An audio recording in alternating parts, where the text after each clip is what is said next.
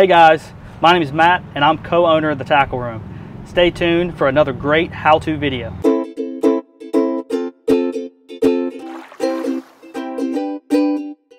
So we get calls all the time of what to do at the end of the day once you've fished all day, your rods and reels are salty, what's the best way to take care of them? And to put it simply, soap and water and to dry them off. The easiest way to do that is to grab a soapy rag, go all over this reel with the rag.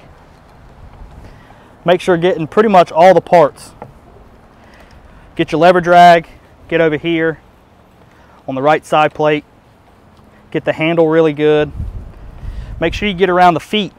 The feet want to build salt up real bad, so that's a good place to get as well. You also don't want to neglect any of these guides.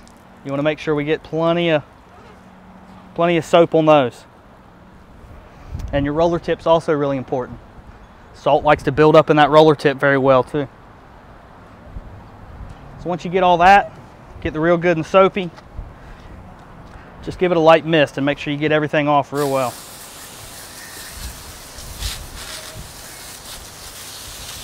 Move some of these parts around.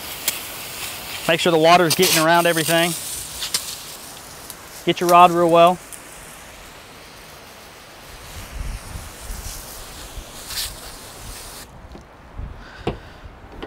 And then one of the most important parts about all this is drying the reel off when you're done. This just ensures there's no salt residue that's mixed with that fresh water that's going to stay on the reel. When that happens is when you start seeing some of those green places start to develop on some of these chrome pieces. So dry the reel off real well when you're done.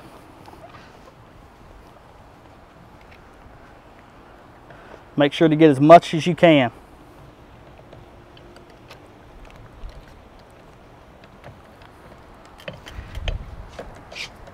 And don't forget any of these pieces on the rod either. And that's the simplest way to take care of your new tackle.